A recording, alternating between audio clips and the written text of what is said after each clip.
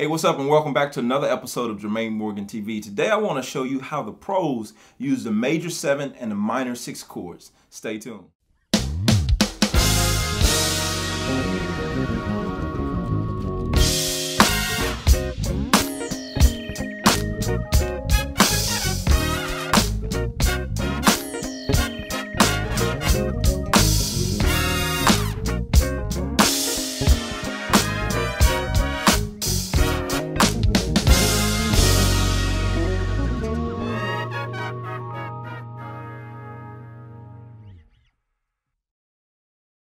Hey guys, so welcome back. So if you've been around in your monthly, remember, you know we've been talking about using the minor chords and leading in with the minor chords. And this week I told you I want to talk about using the major chords. Now today I want to show you how a lot of the pros use the major 7 chord and the minor 6 chord, kind of use them and blend them together. It's going to blow your mind because it's going to, not because it's something you never heard before, but it's something that you actually hear all the time and you wonder, man, what are they doing? And I'm going to show you how simple it is. So I'm going to show you the simple progression in the key of A. You've heard this progression many times before, but you may not have known what chord this was. And so here it is.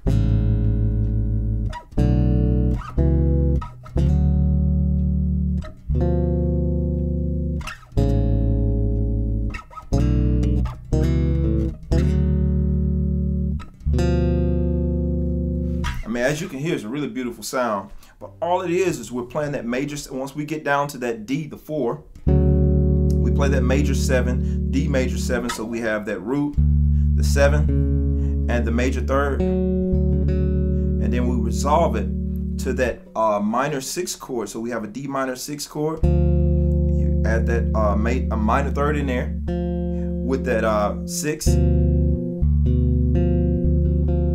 Okay, so again, start out with that major 7, D major 7, and then we resolve it to a D minor 6 chord. And that's what gives you that sound. It's very simple. So now a lot of people like to slide into that.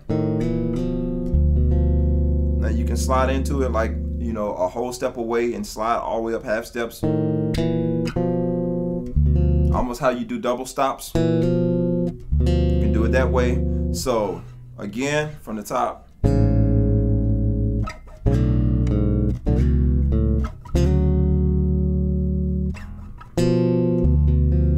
And it's up to you how you want to finger it. I can do it this way.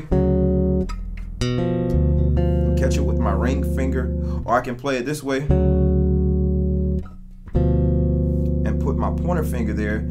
Pinky finger or ring finger. There's a number of ways you can play it, whatever's more comfortable for you. Remember, I say it all the time, it's what's more comfortable for you. I'm sure there's a technical right way or wrong way to do it, but hey, it's totally on you and what feels more comfortable for you. Because what often happens for me, sometimes in the middle of the moment, I grab the most comfortable fingering for me at the moment. And here, it's natural for me to just slide over.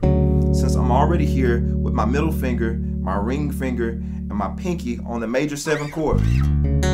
So it's natural for me to just move the pinky over and drop the pointer finger down. Okay? But if I do it and I slide into it, it might be more natural for me. I got long fingers, but it might be more natural for me to throw that ring finger up there. So if I slide into it, you may see my ring finger jump up there. So that's why I say whatever's comfortable for you at the time. I'm not thinking about that in the middle of the song. I'm not trying to think about, okay, this is the correct fingering.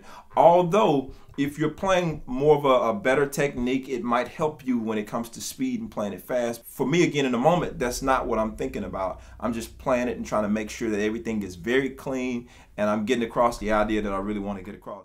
Hey, thanks for watching today's video. And listen, if you enjoyed the content, click the subscribe button and don't forget to turn on my notifications so you can be notified each week once I post a new video. I really appreciate you guys being here, and check it out. If you want more content like this and if you want to get even more in depth on the bass lessons, remember to head over to JermaineMorgan.net. There I have many more bass lessons. I talk a little bit more in depth on some of these subjects that we've covered here on YouTube, and I also have music. Most of you don't know, but I am an artist as well, so I do have music available there if you want to hear me really play. I have music there, so check it out, and I will see you guys on next week. Thank you. I'm out of here.